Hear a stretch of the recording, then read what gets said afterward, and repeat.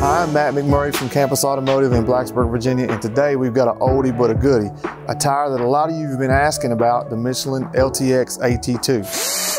If you're new to Campus Automotive, we do tire comparisons, tire reviews, and lots of tire talk. So subscribe and hit the bell to keep up. The Michelin LTX AT2 is a tire that a lot of you guys asked about in the comments of my other videos. I never really included this tire in any of my comparisons because I assumed that Michelin was working on a new tire to replace this one. It's been around a long time without any kind of redesign. It's the only all-terrain tire that Michelin makes. I personally own 3 sets of these tires.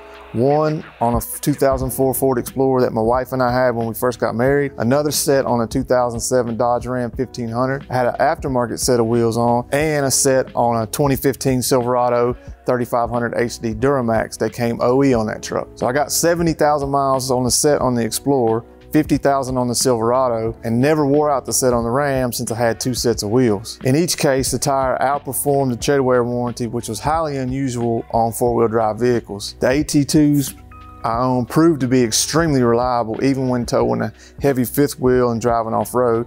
They felt very durable, stable, comfortable, and quiet. I also thought they performed very well in the snow, especially when they were new. The Michelin LTX AT2 are original equipment on Toyota Tundra, TRD Off-Road, and TRD Pro, as well as many Ford Super Duties. I think it competes directly with the Continental Terrain Contact AT, Goodyear All-Terrain Adventure, and the General Grabber APT. The first thing we notice that this is an AT tire, but we can see that the tread blocks aren't very far apart. They're very spaced, very close together. That's going to give you the good ride on the highway. You'll also notice that there's not a lot of siping in this tire at all. Very limited siping. Of these sipes that are available, these tires at about halfway worn out, these sipes go away. That's one of the bad things about this tire, because when it's new, it's great in the snow and in the rain. But as it wears out, it gets hard and you lose these sipes and it's kind of worthless. But it wears forever. It lasts a long time. These tread blocks, all these tread blocks, there are tons of biting edges on them, but they're not very aggressive. And I guess they want to keep the noise down because this is an OE tire. But again,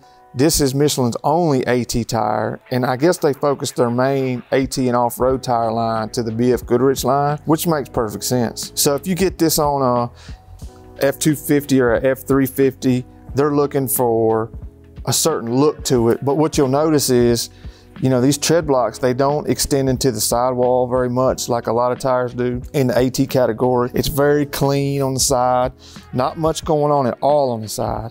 No protection for scrubbing or anything like that from these tread blocks at all. There's no rim protector, no 3-peak. It is available in white letters, which we can see on the other side. But for the most part, it's just more of an on-road type tire, similar to a little bit less aggressive than the Continental Terrain Contact AT, which I'm pretty fond of. More like a General Grabber APT, even though the APT is 3-peak snowflake rated and this isn't. There's just not much going on as far as features in this tire other than it being a Michelin. It's going to balance out good. You're not going to have hardly any weights on this tire like you would some of the Nittos and Toyos and stuff like that. So it's going to be smooth. It's very quiet compared to its competition, but that's pretty much it as far as features and benefits on this tire. So one of the things that Michelin are known for is a special compound built into the tire that as it gets warm and it heats and cools, this compound sort of permeates the rubber to keep it from dry rotting. That's why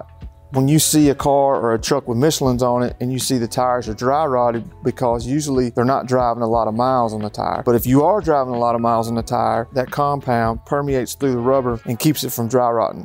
It also keeps it, you'll notice that Michelin's always look black. Unless you just straight up running through the mud, most of the time, they always look black. So there's never a ring, a light colored ring around them or anything like that on the sidewall. They just always stay black and they always look good. So this tire comes in many sizes for just about every truck and SUV. This tire is a 285/70/17 10-ply. The Michelin LTX AT2 is one of the higher priced tires on the market. This tire retails for about $299. This would be a great tire for someone who puts a lot of miles in their truck or SUV and only drives off-road occasionally. So on the scale of try it, watch it, or trash it, I give it a try it. So drop your comments or questions in the comment section below. And if there's any other tires that you'd like to see, let me know. As always, if you like what you saw, hit the like button and subscribe if you haven't already, and have a great day.